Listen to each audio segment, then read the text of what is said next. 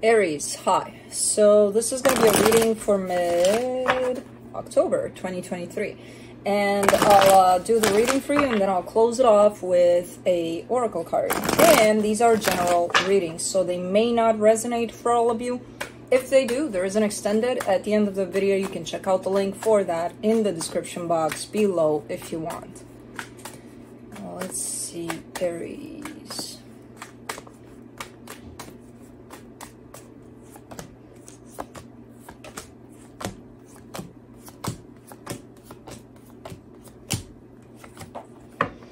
All right, the overall energy for the reading, the moon. There are some things you're not seeing yet clearly about a situation. They might start to come out to the surface. No, not yet. Not yet, but eventually, possibly, yes. Starting off the reading, you get the Hierophant crossed by the Four of Pentacles. You're really hanging on to some sort of, I would say it's a connection here from the feel of it. There's almost like a sense of stubbornness here, like I'm not letting this one go. Okay, but in your focus here, you come in with the Two of Swords, which is a lot of overthinking, which is not helping the situation. That's why you're probably not seeing a lot of the things that are unfolding at this time when it comes to this one. In the recent past, the Chariot, you used to pay a little more attention to what the universe told you, guided you towards, sent you, I don't know.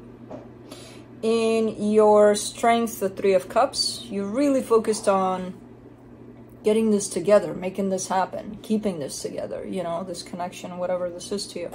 In the immediate future, the Queen of Wands, you're definitely, there's a sense of confidence that's coming to the surface a little bit, which is telling me you're starting to gain a sense of clarity a little bit. Supporting this reading, the Ace of Swords, it looks like there's something you want to do about something.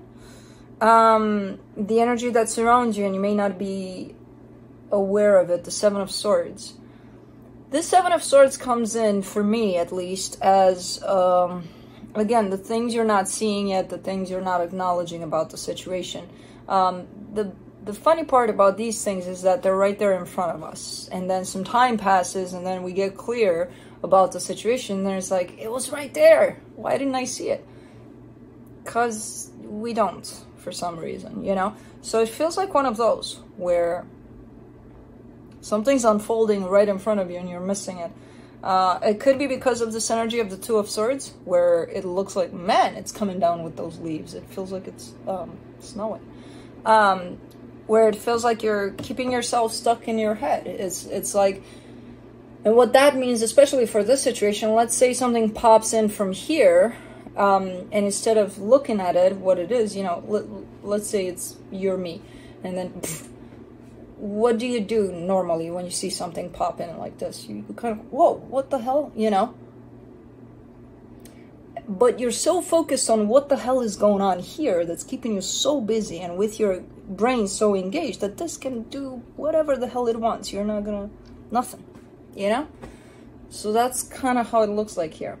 In your hopes and fears, the Sun, you just want happiness, you know, for things to work out. In the potential outcome, the Justice card, a little bit of balance is coming through, which is a good sign, especially when I see these kinds of energies of Two of Swords, Eight of Swords, Nine of Swords, you know, things like that.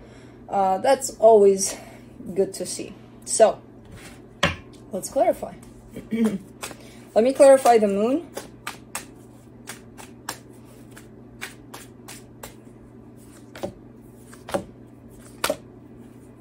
The King of Wands, the Page of Wands, the Six of Swords.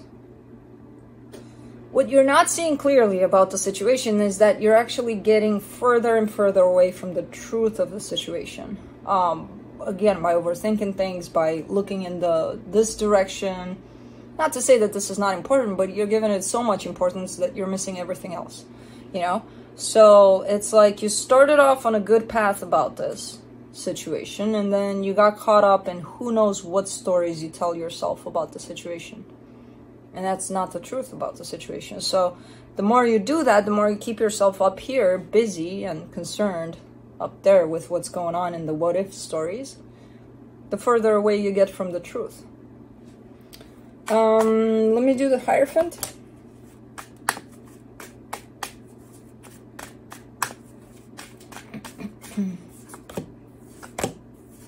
The Two of Wands, the Four of Swords, the Two of Cups. Okay. So there seems to be some waiting here, almost like nothing is happening in this connection at this point. There seems to be some space here, which is space possibly between you and them at some point. But I feel like that brought in a lot of healing. And this space in physical reality, or just kind of like a pause. It feels like a pause where it looks like, okay, nothing's happening in this connection. And that was the opportunity for you to heal. I feel like you took it. You're still in that space. But I feel like maybe you're starting to get eager. Like, no, we need to do something about this. We need to move the energies. That's not the available energy for this. There's still a pause over this. So it's kind of like trying to force against the energies. Trying to like, okay, let's move. Well, the energies don't want that. And guess who's going to win? Because you're going to get exhausted by trying. And nothing really nice is going to come out of it. I get your frustration because it, you know, it seems to be quite a long time here that nothing is happening. And it's like, well, let's make something happen. Okay, but it might not be the best thing, especially because the energies are not available for that. For the Four of Pentacles, you get the Eight of Pentacles, the Queen of Cups, the Ten of Cups. And that's when it happens, when people gain clarity. Okay, so I spent some time with myself, I healed, I did this, I did that. Now I know exactly what I want. So it's only normal that I start moving in that direction, right? So, okay, let's start to poke this to see if it wants to come with me. What if that, what you're trying to poke, is not ready? What if they haven't reached that aha moment about, you know, it's kind of like disrupting their process there. I don't know. Yeah, you could try, but with no expectations. And I don't see that here. I see quite the expectations. Like, okay, poke it. It'll come. Let's go.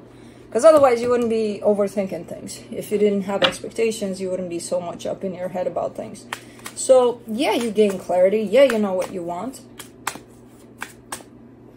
The situation is not fully cooked yet, you know, for you to start eating it or whatever. Let's do the Two of Swords in your focus. You get the Eight of Cups, the Five of Swords, the Strength card. Yeah, and then, you know, it gets so frustrating when you get up here and create all of those what-if stories that you get to the point of, yeah, fuck this. I don't want to deal with this. I'm leaving this situation. I don't need this. Meanwhile, you did all of this to yourself.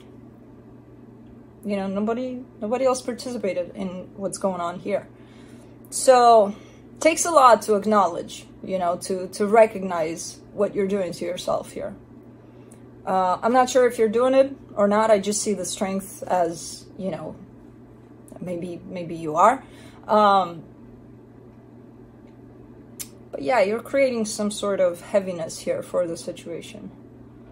Whereas the situation is hard to begin with, you know, there's this much waiting and nothing happening really, and then it's like, oh, okay, I gotta be patient. But like, for how long? Come on now, you know? So it's just making things a little harder here. Let me do that Three of Cups in your strength.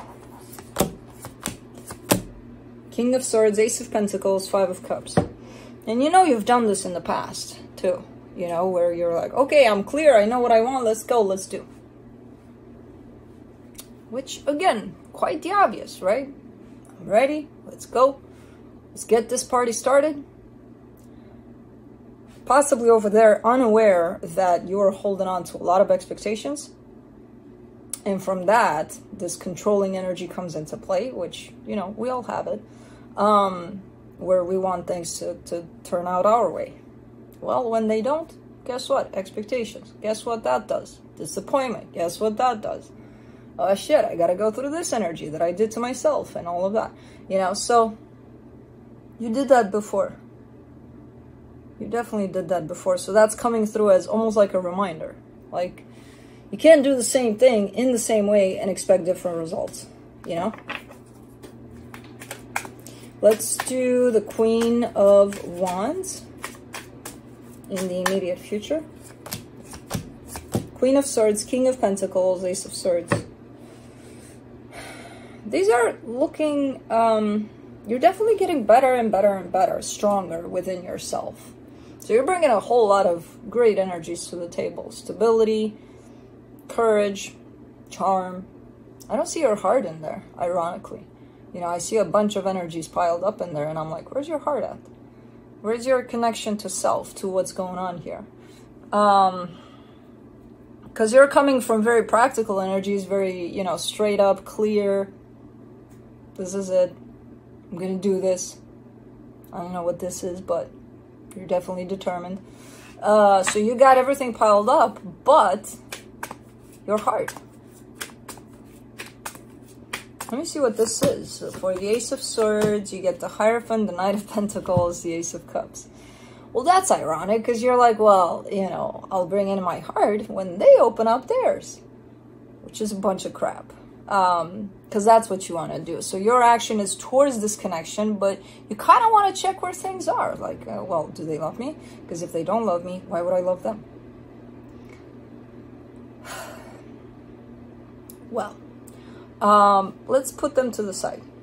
Let's pretend they don't exist in your reality right here. Let's say they're far off, away, who knows where, what they're doing, whatever. They're not here next to you.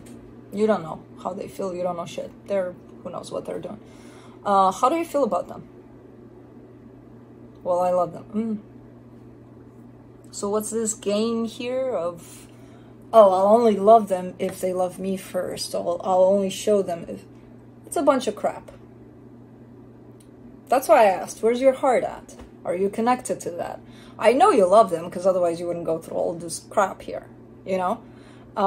That's a fact. But it's not showing up. If it's not showing up, that tells me you're not connected to your heart.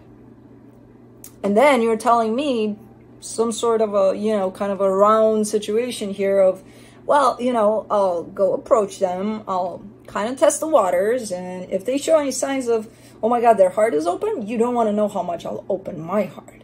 Oh my God, that'll make me open up my heart. No, you should make you open up your heart. You know, not anybody else, not any kind of other situation. So, okay, but no. Let's do the Seven of Swords and the hidden energies. Six of Cups, the Emperor, the Devil. See, because you're playing some games here. You know, there's some games at play here. You may not realize what you're doing, but you're playing some games. And normally, we would call that manipulation. You're not doing it from the perspective of, oh yeah, I want to manipulate this person, I want to fuck with their mind, I want to do... No. You're doing it from your own sense of fear and wanting to do this and expectations and all sorts of things. Because I don't see you being, you know, in that energy. You're not even aware of it. You're functioning from a very distorted kind of energy. You do that first and then I'll do it. Or do this and then I'll do that. Do this, I'll do that, you know?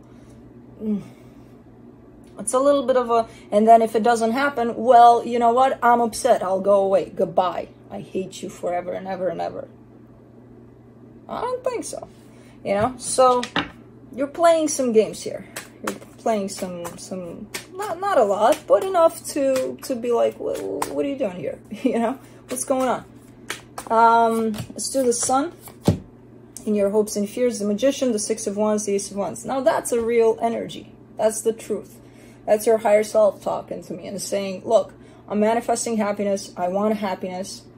And I hope to God that I can bring that energy forward and come from that energy. Now, you are hoping, but what you're doing in actuality is you're bringing forward all of your fears, all of your insecurities, all of that's running the show. And that's going to distort that energy of I want happiness. It's still going to show up as I want happiness, but it's going to show up as, and I'm going to get it. I don't care how, I don't care when, I don't care. I'll do anything to get it. Even function under anger, hate, pain, fear, all sorts of things that are nasty. Because I want that happiness. Your higher self doesn't say that. It says, I want happiness, and I know there's a very easy, organic way to get there. Through acceptance, through love, through opening up my heart. And that's it. Pretty simple energies, you know? Let's do the Justice card. in the potential outcome. The Lovers, the Ten of Swords, the Four of Cups. I mean, at least you're reaching a conclusion. It's not the greatest one, because it's obviously fear is taken over there. This is a very important connection to you. And it's not going anywhere. Even if it left physically, even if it's going to leave physically for the rest of your life, it's not going anywhere. It's there in your heart. And you're telling me this is over, this is done. This connection is out of my life completely. Yeah, physically, yeah. In the most important way, which is energetically, it's never going to go anywhere. And that's the part where you're not getting it here. You know, maybe that's the part you're not seeing clearly. Not yet. You know? So, as you kind of are engaging in these physical activities of games and whatever, expectations and all sorts of things like that, try to tap in a little deeper into this connection, because it's going to show you something completely different than what's going on the surface. You're keeping it up here too much, you know? So, let's see what the universe has.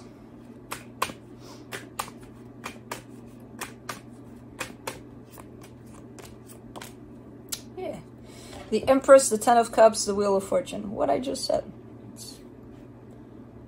If you want to look at it that way, it's kind of destined for, yeah, this connection is not going anywhere. Whoever this is attached to your heart forever and beyond, possibly. But they're not here physically. Well, you know, or if they are, who knows how it's going, that it feels like they're not. And I hate them, but then I love them, but then I hate them, but then, yeah. The physical games of it all. When in reality, this is you, you're connected to this, and you're always gonna be. So, let's do the Native Spirit Oracle.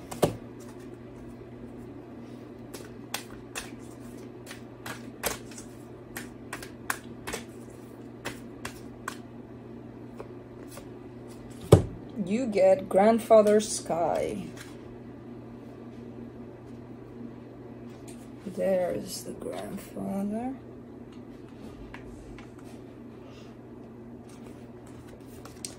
Card meaning. This is your time to reach for the sky. Expansive energy, vitality, health, healing, and passion. These qualities are expanding in your life. The sky's the limit. You are a healer and a channel for the life force of the universe.